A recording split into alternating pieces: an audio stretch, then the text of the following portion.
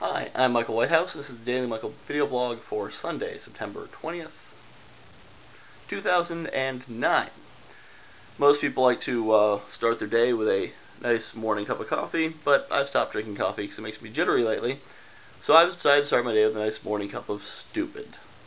I shouldn't say stupid. I should not criticize my commenters. A nice morning cup of poorly informed. So I got a comment on the Obama sign post I made the other day from what's his name here? From SK Family 1, which says, "I love the sign. So your opinion is not stupid, but another person's is? Wow, how close-minded." I'll answer this piece at a time. So, yes, my opinion is not stupid because I can back it up with facts. His opinion is stupid because you cannot impeach someone for being a socialist. You can impeach someone for high crimes and misdemeanors. High crimes would be, for example, hiding documents that the law requires you to reveal. High crimes would be torturing people against the Geneva Convention and against United States laws. Those would be high crimes, just for example, not that anyone's done those things, but if they were to, those would be impeachable. Then he goes on to say, "You managed to elect a man that you know nothing about, but yet criticize a man that kept us safe, or kept you safe for 8 years. God help us with Obama." George W. Bush did not keep us safe for 8 years. George W. Bush invaded Afghanistan, which knocked Al-Qaeda onto the back foot, which was a good thing. He then invaded Iraq, for no good reason, creating thousands of new recruits for Al-Qaeda and costing thousands of American lives, and not really doing anything to make us safer. We're also kept safe by the wonderful work of many CIA, FBI, and other law enforcement agents who are not George W. Bush. I suspect that he did a great deal to get in their way. In fact, I know that he directly intervened in some ways to make their jobs harder because there are certain things he wanted to do that weren't actually the right thing to do. So, SK Family doesn't stop there. He goes on to leave a second post because sometimes you have to pause and think about it before more thoughts can come out. So they says, "I thought you Dems liked your taxes." Who said I'm a Dem? I'm certainly not. I'm currently a registered Republican because I voted for Ron Paul. We'll get back to that later. VP said it's patriotic. That's a flag. We'll get back to that later too. So I think they should raise it to 9%. Don't you agree? Bigger government is the answer. Obama is your king, right? There are a number of all-capital words there, so I say that.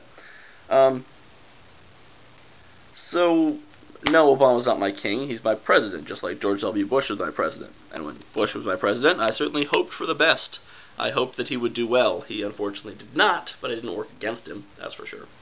Obama's not a president. I think he will do well, because he's not an idiot, and he went to school and can read long words that have 5 or 6 letters in them.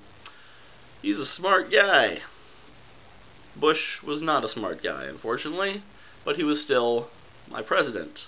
Obama is also my president. I did not elect a man I know nothing about. In fact, Obama has proven to be exactly what I expected him to be, which is good, because I expected good things from him.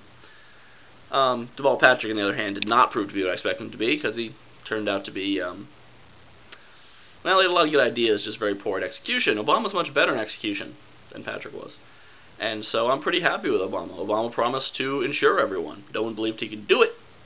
But it looks like, unless some Americans who love their personal power and ideology more than they love America try to stop him, it looks like Obama will go ahead and make this happen.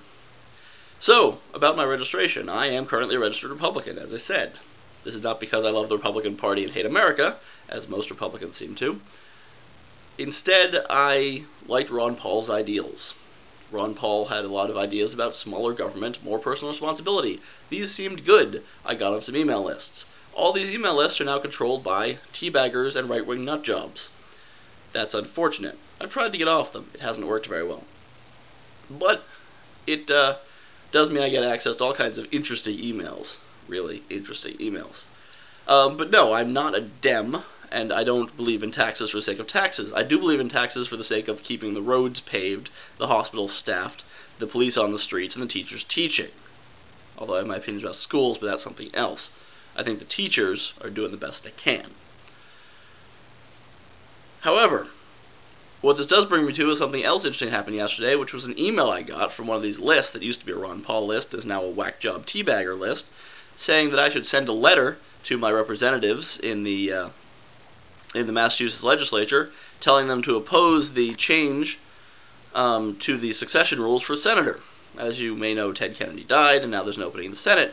Now, in most states, that means that the governor would appoint the new senator. Unfortunately, they changed the rules on that when Romney was governor, and it looked like Kerry might become president. And then Romney would get to appoint a Republican senator. So they changed the rules. This was dumb. They changed the rules so it had to be a special election. It makes us one of the few states that does that.